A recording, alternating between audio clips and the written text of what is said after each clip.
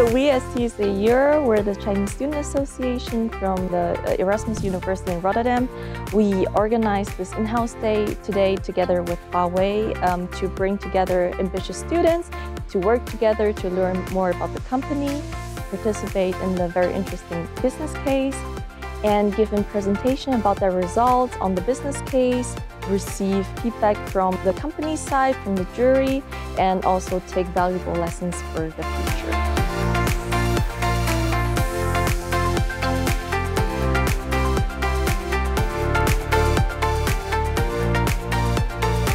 Today we learned more about how we can use what we learn at university to minimize our environmental footprint.